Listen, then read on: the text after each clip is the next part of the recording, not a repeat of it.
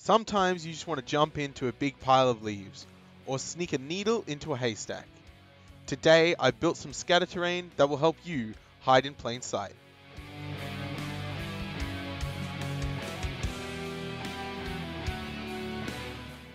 For the base of the piles, I carefully cut out the top section of a water bottle. This gives plenty of space for a miniature to hide underneath.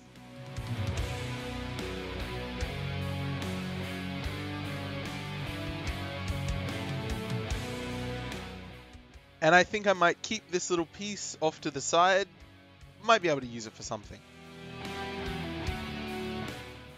I tried multiple different ways to seal the hole at the top, but I settled on using hot glue. I grabbed some parchment paper and just lined the entire top with hot glue and let it dry.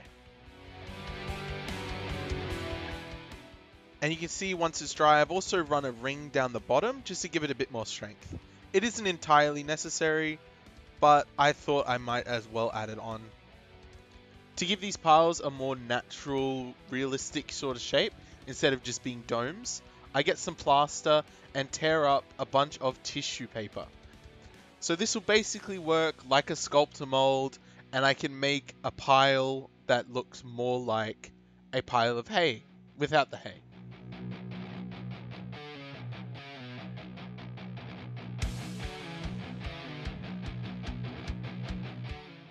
You could easily use paper mache to do this as well. I was just using plaster because it dries a bit faster.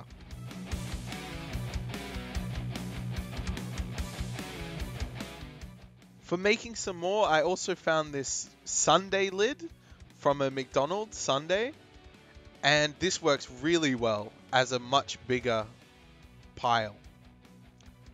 And then don't be afraid to stack it up and make it look like a natural sort of formation rather than that rounded shape.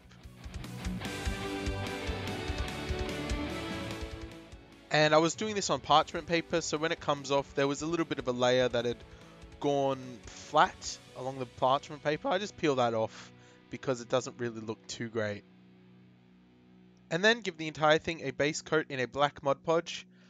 I don't know if the Mod Podge is really necessary, but the black definitely is. Needs a good base coat underneath. I also sprayed the insides with some brown spray paint. Okay, so the first is the hay bales. I got this coconut fiber and cut it into very fine strands. And then I'm just going to glue it on and absolutely layer a bunch of this fiber on top. It ends up looking like half a coconut, but after we paint it, it looks really nice. I saw how to do hay like this from Dinky Dioramas here on YouTube. There'll be a link to that video in the description below.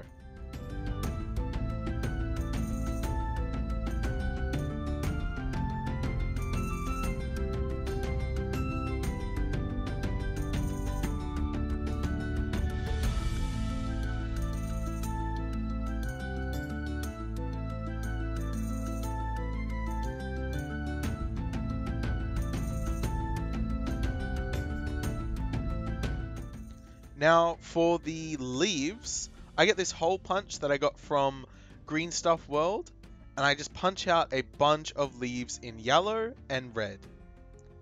When you're punching these out, I find it's pretty easy just to cup your hand around where they would fall out and punch a whole line in. And that's how I found the fastest way to punch the holes, and then just cut off the excess and go around again.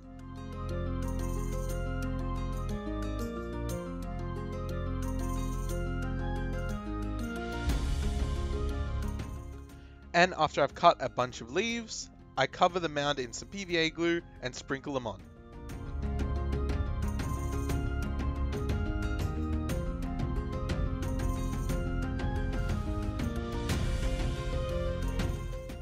The colors look quite stark and out of place at the moment, but we'll fix that up soon.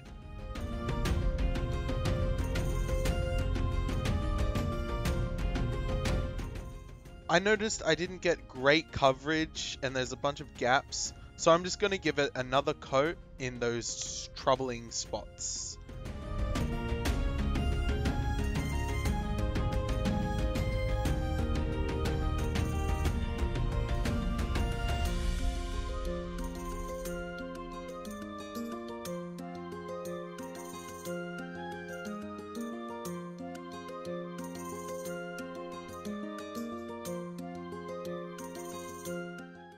Once the undercoat of PVA glue is nice and dry, just to stop them from flaking off and give it a bit more strength, I'm going to coat it in a watered down PVA glue.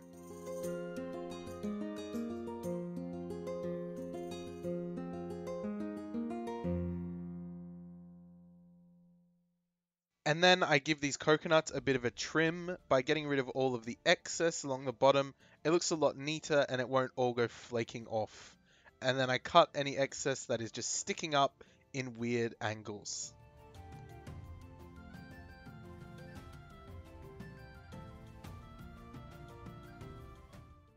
I then mix a yellowy mustard color with white, yellow, and brown and kind of stipple that on to the coconut's fiber. And that will make it look a bit more like hay rather than an upturned coconut.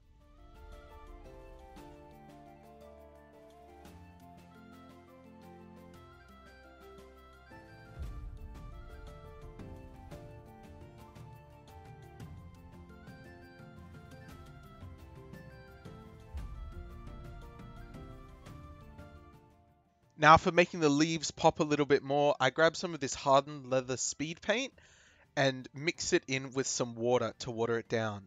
But really any good brown wash is good here, because you just want that rich brown pigment to stain all of the little leaves and make it look more natural.